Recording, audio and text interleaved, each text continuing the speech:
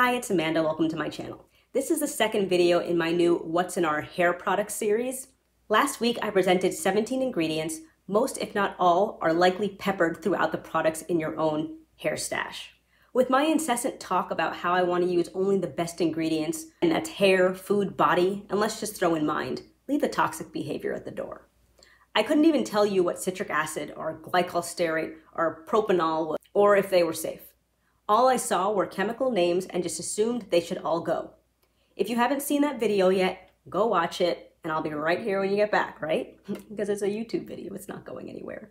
In the last video, I walked through 15 ingredients, most of which you needed to read slowly in order to pronounce, and they were pretty much all safe, as determined by the EWG and my quick spot-checking research. Who knew?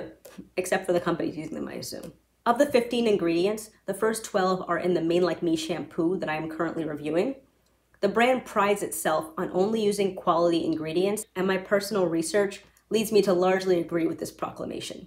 The ownership also seems to be very genuine. I've been in contact with them on Instagram since I started reviewing their products, and they just seem like overall good people who are very much, as I keep mentioning, into the education on natural hair. The two remaining ingredients I covered, I in fact found to be unsafe, and stick around to the end of this video as there will be a related giveaway. Mind you, I'm still trying to figure out the best way to structure this series, but today I want to actually continue with shampoos. I can't go through the ingredients in all shampoos, deep conditioners, and stylers just because, as you can imagine, that list is possibly endless, but outside of that, even if it's not endless, it's going to be like over 1,000, and no one wants to watch that. But I figure a nice follow-up to last week's video would be walking through the other side. Safety in the natural world instead of safety, and not so safety, as I mentioned, in the laboratory.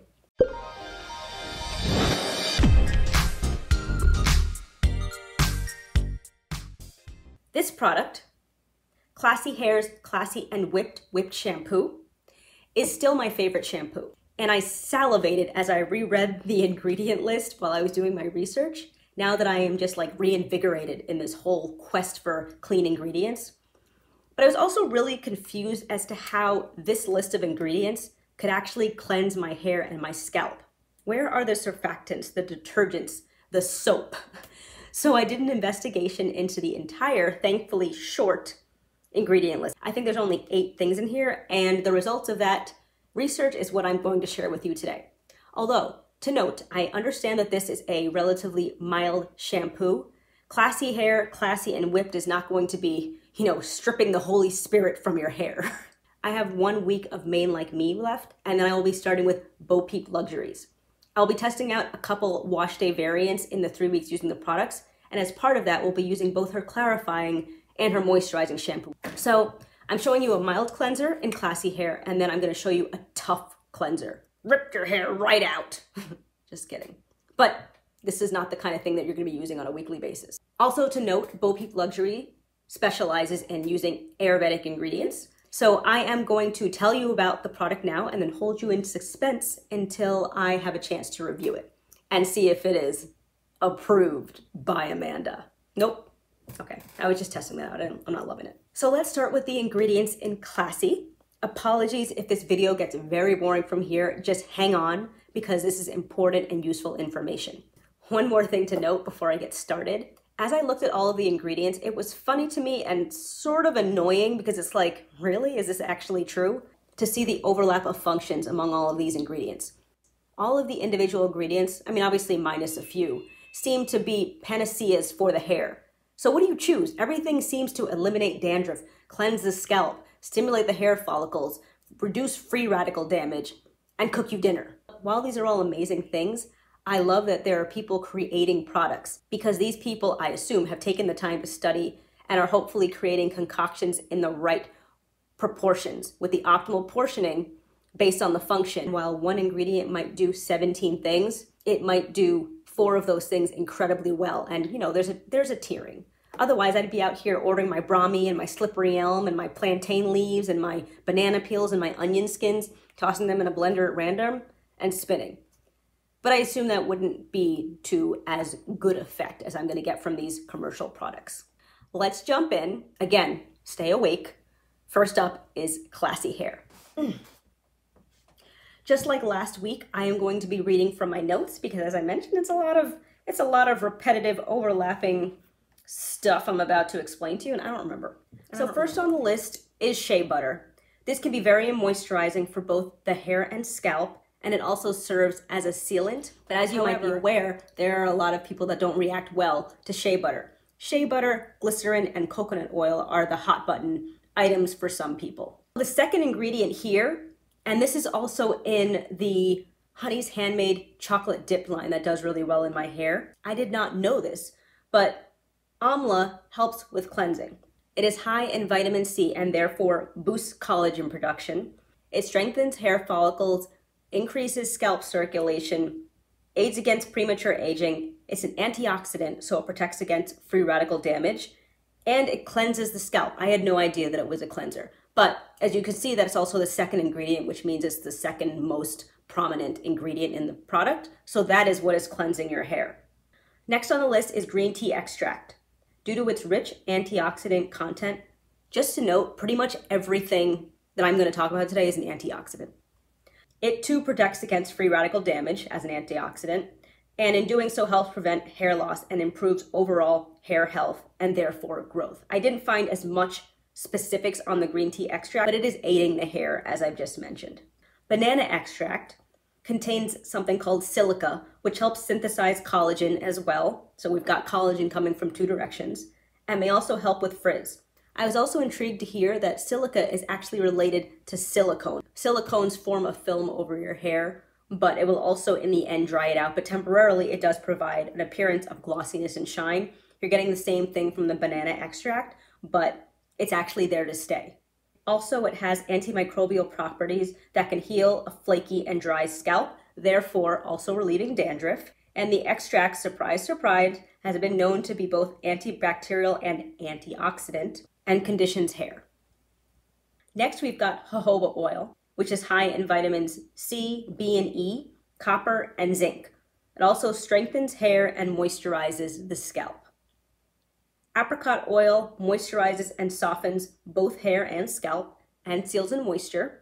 Peach oil retains color, so is good for color-treated hair, and is an emollient and also a good sealing oil.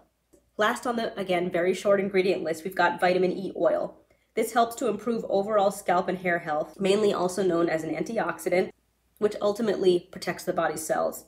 And it is also a sealing oil. I mean, this is clean. Like, this is like Lysol. I still wanted to do some research to understand what these things actually did, but it wasn't research to determine if they were safe. I do wonder how these products are preserved, given that there are no preservatives in them, and they've held up pretty well for me so far. Let me give it a swift. It still smells the same. Ooh, it smells really good. I don't remember it smelling this good when I first got it. It smells like a sweet candy, like a strawberry candy. It smells so good. Anyway, I don't know also where that fragrance is coming from. Peach oil. It might smell like peach. This is my favorite shampoo. I used it multiple times. On multiple occasions, I did not have an itchy scalp for a week, so I know that it was getting my hair clean. It's very gentle. It's incredibly moisturizing. And like, I know it works because I've used it multiple times. I don't know if you can see in there. You cannot. You cannot. You cannot. Take my word for it. There you go. I just love this shampoo. And I love that there are only 8 ingredients. Classy, they brought it. So, as I mentioned, I might not have mentioned, I don't have the shampoo that I'm going to be talking about yet. It will be here in time for the review. I only have her moisturizing one. She was nice enough to provide the products that I currently have, but it's not in her company packaging, so I'm not even going to show them. I did then go ahead and order the other products that I wanted to review because I really wanted to make sure that I did a full review, and I was also really excited to try these products. The shampoo that I'm going to be talking about is called Awakening, and let me just give you a little introduction to reinforce, and again, I don't remember if I said this, I recorded this entire video without actually recording it. You can imagine how I felt when I went to go press stop and I pressed start. But anyway, I don't remember what I said this time around. Okay, so just about this shampoo.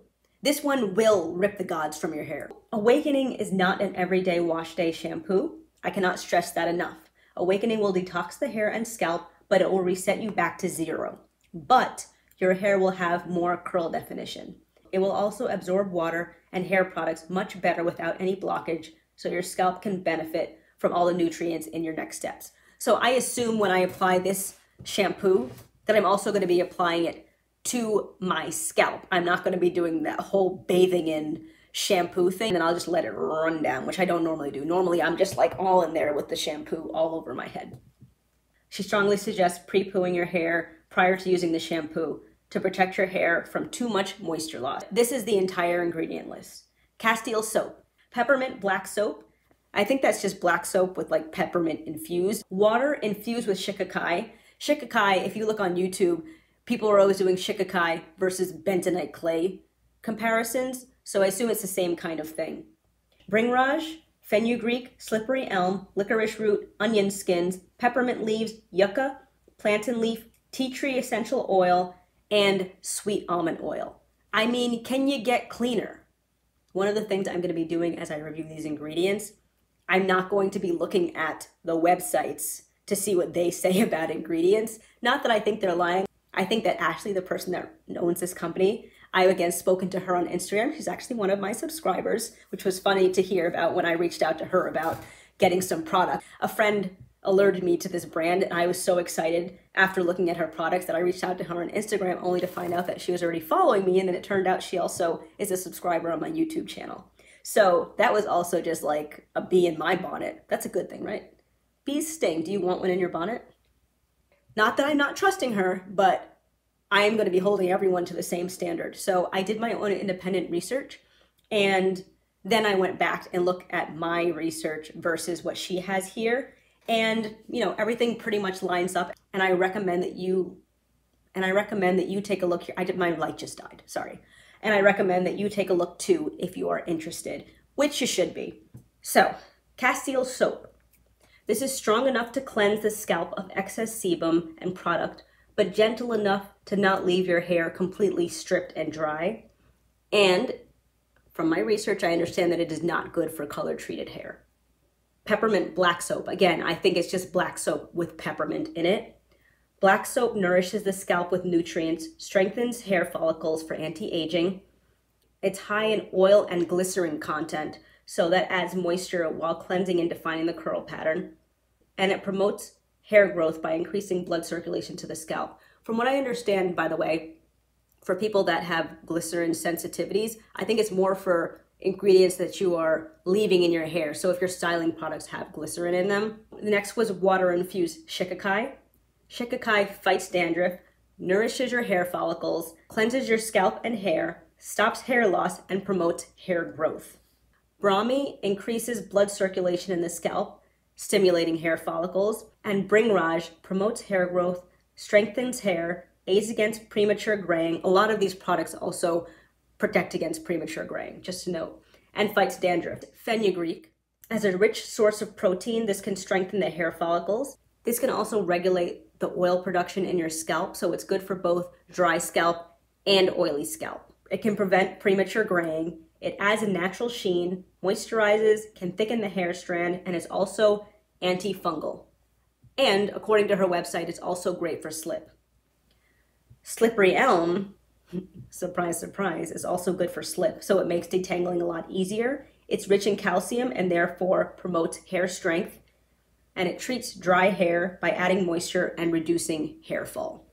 Licorice root protects against hair loss, dandruff, and chemical damage. It's soothing on the scalp and includes a minty little tingle that stimulates the hair follicles and therefore can help with hair growth. As you know, anything that is stimulating the hair follicles and increasing blood circulation is helping with stimulating hair growth.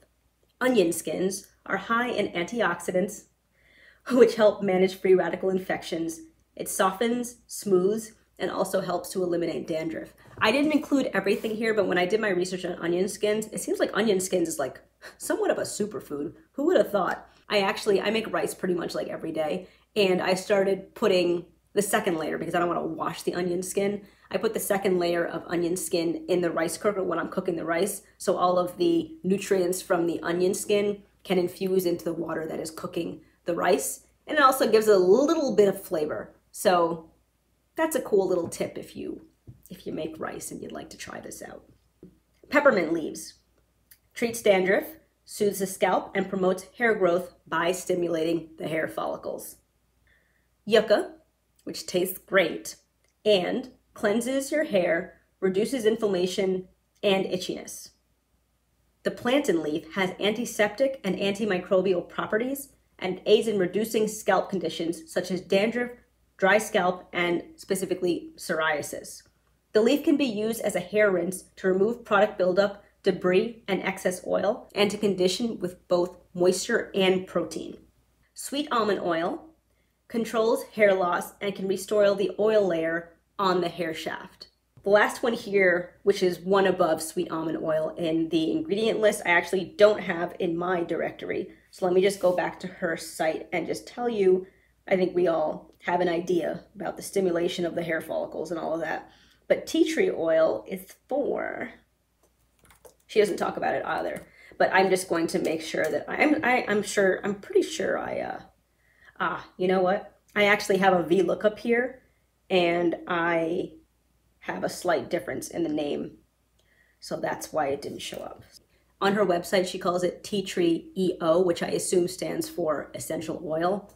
In my database, I have it as tea tree, so it didn't pull it in. But anyway, so tea tree cleanses. It is both antifungal and antibacterial, and it strengthens the hair and reduces dandruff. So that was the entire ingredient list between two different products, two incredibly clean products. There was no overlapping of ingredients. There are just so many amazing ingredients out there that I had never heard of, never considered that yucca, the thing that, you see like yucca fries. It never occurred to me just to grind those up and just, that's not how it works. I'm joking. Plantain leaves, onion skins. I mean, that was 8 products with classy hair and 14, I think that's right, with Beau Peep. So we are at 22 ingredients between 2 products. 22 amazing ingredients, and this is the giveaway that I mentioned. I actually just reached 100 subscribers on my Instagram. I know 100's a really small number, but I started out at like 38, and this has been complete organic growth. This is turning out to be a very slow growth journey, but I'm having so much fun making these videos. And I feel like I have just met so many people through doing this, which is exactly what I wanted to do. And I have so much fun talking with all of you in my comments. So let me just give a little bit of background on the giveaway. I want to be fully transparent about why I'm doing this. In my last video, I did come across 2 ingredients that I was not happy to read about. One of them is a formaldehyde releaser, and the other one is, it sounds like it's toxic if it gets inhaled. I encourage you to do your own research. I know everyone doesn't care about this kind of thing. You might feel perfectly fine using them. You might have been using them for years, and you plan to continue using them. No judgment whatsoever. It's just, as I mentioned briefly in my last video, I want something safe enough that I can put in my 1-year-old's hair. I don't want to have to rely on a company using, some concentration level below X to make sure that it's safe. I understand this is not a good advertisement, but as I said, a lot of people don't care about what I'm saying right now. And if you're one of those people, enter. I was planning on reviewing these products as part of my BOB 123, but because I haven't opened them yet, and because of the ingredient discovery, I do want to just do a giveaway. As I mentioned, I kind of got off topic. I just reached 100 subscribers on my Instagram like yesterday, so let's call this my 100 subscriber giveaway. The Extreme Hydration Gentle Shampoo, the Honey, it's a 3-in-1, the Extreme Hydration Styling Custard, the Blueberry Cheesecake Deep Conditioner, Extreme Hydration Cream Gel, Extreme Hydration Conditioning Mask, OMG, which I believe is another conditioning mask, and I have this Mango Berry Daily Hair Spritz. I will say, as I'm pulling these out and I'm looking at them, they're just so enticing looking. Like, I would love to keep these, but I'm not going to. The 2 ingredients, again, do your own research if you'd like to and decide whether or not you would like these products. The 2 ingredients are diazolinolurea, as I mentioned, and isopropanol butacarbamate. So, this is my first time doing something like this. I thought there was like something to it, but I think I just tell you what I want you to do. You do it, and then I will use like a random picker to find a winner. Since I can make any requests, let's say to enter this giveaway, Follow me on Instagram. You can find the link on my YouTube channel, or just go to I'm Uptight Curls by Amanda on Instagram as well. There might be underscores. Follow me on Instagram, and don't follow me to enter the giveaway and then just stop following me. That's just grimy. You have to be subscribed to my YouTube channel. In a comment below, give me a video idea. Tell me what video you want me to make. I'm really just trying to help myself out here with these giveaway criteria. But in terms of thumbnails, I want to know, do you like thumbnails with zero text, like less than 3 words, or just something else? If it's because of the thumbnail, I want to know what makes you click on a hair tutorial. I know that was confusing. Let me repeat. You have to be subscribed on my channel. Follow me on my Instagram, Uptight Curls by Amanda. Give me a video idea, something that you would like to see me do a video on. And tell me about your thumbnail preferences. If you like lots of words, less words, large pictures, face images, like tell me anything. Sorry, I'm giving you a lot of homework, but I'm also giving away 8 products. So just humor me. Don't humor me. Give me legitimate answers. This is possibly the most annoying giveaway that you've come across, but I hope you enjoyed this video. If you've tried Beau Peep Luxuries before or Classy Hair, let me know what you thought of them. And if you haven't, if you have any other brands that you're aware of that make products like I just presented, I would love to know, because I would love to review them.